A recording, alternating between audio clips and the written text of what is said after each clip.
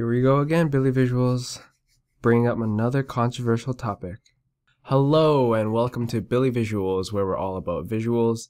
I could go on forever arguing about both of these shoes, but I'm going to try my best to make this an informative but short review. These shoes are both designed to be running shoes, and I already know that, so you don't have to keep reminding me. The reason why I'm even using these shoes as travel shoes is because these two shoes have really good systems in them with the ALPHABOUNCE and the Boost technology. They're really comfortable to walk in, and I know that I'm comparing both of them in terms of comfort, but the two of them, either shoe is already better than a lot of shoes there are on the market.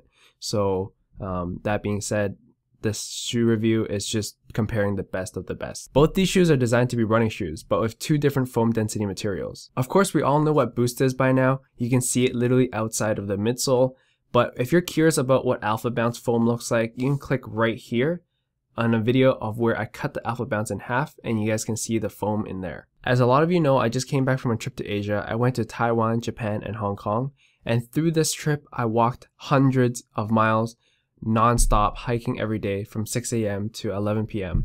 and actually document it every single day. So if you guys want to check out my vlogs, currently I have about 10 days of my trip uploaded, and I'm going to be uploading it weekly, but I'm also going to be uploading sneaker content. You can check out my vlog at Fushiminari here, and you can check out my vlog on Mount Fuji here. I put a lot of effort into creating these dope visuals, so thank you so much for those who supported me and watched my vlog so far, and it would be awesome if you guys check it out. Anyways, through this trip, me and Petrina actually walked a lot, like 30,000 steps every single day. So I'm thinking it's fair enough to say that I really wore these shoes to the maximum from every single day hiking and traveling. This review is for the best traveling shoe. Take it by the grain of sand in terms of that category. And I basically switch the shoes every other day to make sure that I feel the difference. Like I said before, I know the shoe is designed to be running shoes, but the foam in the shoes are just so comfortable to walk in.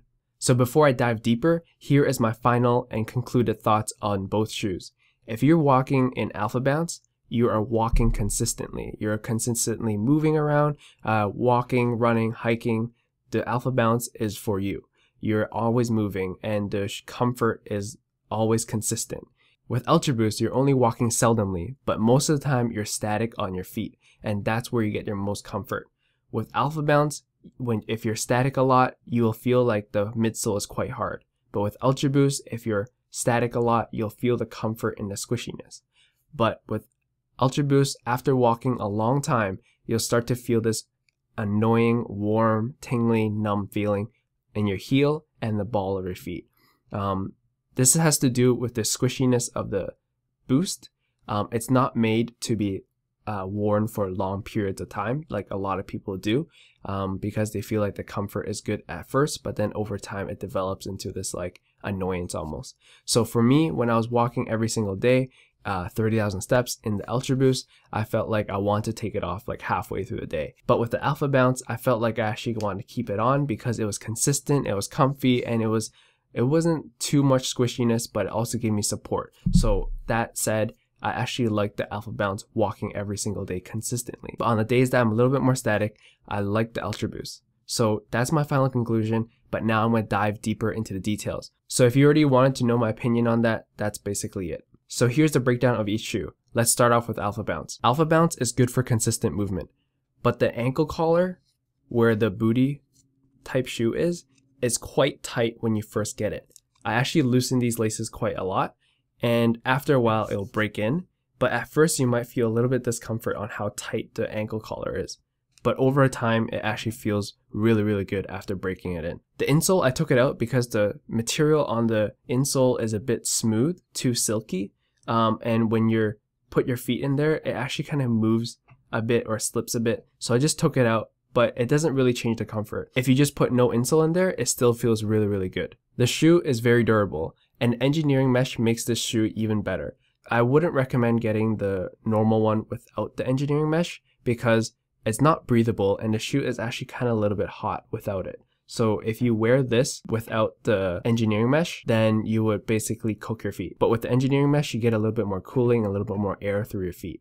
So this is the breakdown of ALPHABOUNCE. The only problem I didn't like about the ALPHABOUNCE was that if you step in mud or dirt, the crevices actually get the mud stuck quite a long time. and it's a little bit hard to remove, but using a simple toothbrush or something will make it better. As you can see in this shot, the ALPHABOUNCE and Ultraboost is really dirty due to the wear and tear that I've done on this shoe during the trip, and this is just evidence of me testing the hell out of these shoes. Now, I know the Ultraboost 2.0 and 3.0 vary in comfort from the 1.0, which is why I keep highlighting the fact that I'm testing the 1.0, not the 2.0, not the 3.0. So take this shoe comfort review between the ALPHABOUNCE and the Ultraboost 1.0. The number one pet peeve of this Ultraboost is the warm numbness that you get in your heel and the ball of your feet. Now, I know you guys are going to hate me for this, but I actually do feel that feeling. And it wasn't even until I took out the insole of the shoe that I felt like the shoe was actually more bearable. But for some reason, it makes your feet really, really numb after like 2-3 hours of walking. So like in the middle of the day while walking those 30,000 steps, I would actually want to take it off just to let it settle down and not be so uncomfortable. But if you have the Ultraboost 1.0 with the insole in, please share your thoughts, because I personally didn't like it and it felt way better after taking it out. Now, in terms of aesthetics, the Ultraboost is obviously the better looking shoe. It's more simplistic, and even the knit pattern is really nice on the 1.0 because it's one colored knit pattern. The prime knit on the 1.0 Ultraboost though doesn't stretch. It is really stiff, and if you try stretching it, it really doesn't budge. It's not supple like the 3.0 or 2.0 Ultraboost. You can see it stretch, it's very stretchy. Over time, the squishiness of the Ultraboost is very non-existent because your feet is numb to it or is just used to it. So it's good to switch between a normal EVA out midsole sneaker and then going back to Boost, because then you'll get the real difference.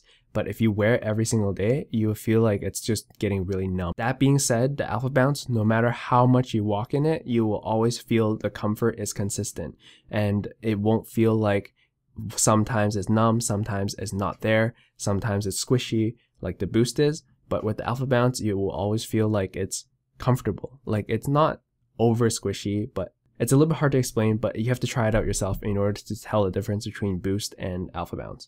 So when I was traveling in Asia, every day I would debate between the two shoes. I would only wear the Ultraboost in urban settings and settings where I know I'll be doing photo shoots with, just so that I can get like a dope aesthetic, because the Ultraboost is a very simplistic and good looking shoe. Don't get me wrong, the ALPHABOUNCE is also good looking, but in terms of hype and aesthetics, I feel like the Ultraboost wins that way over. That being said, on days where it's chaotic and I have to walk a lot, I would rather choose the ALPHABOUNCE over the Ultraboost because it's reliable, comfortable, and it doesn't look bad. So at the end of the day, I feel like not enough people are giving attention to the ALPHABOUNCE because of the Ultraboost hype and Boost hype in general.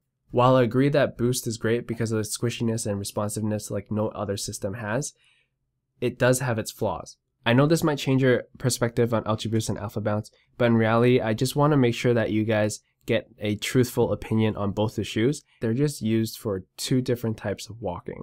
And I know it's not designed for walking, but they're just comfortable for walking. So, like I said before, static for Ultraboost and a lot of movement with ALPHABOUNCE. Anyways, this has been Billyvisuals. You guys just got visualized, and I'll see you guys in the next one. Peace.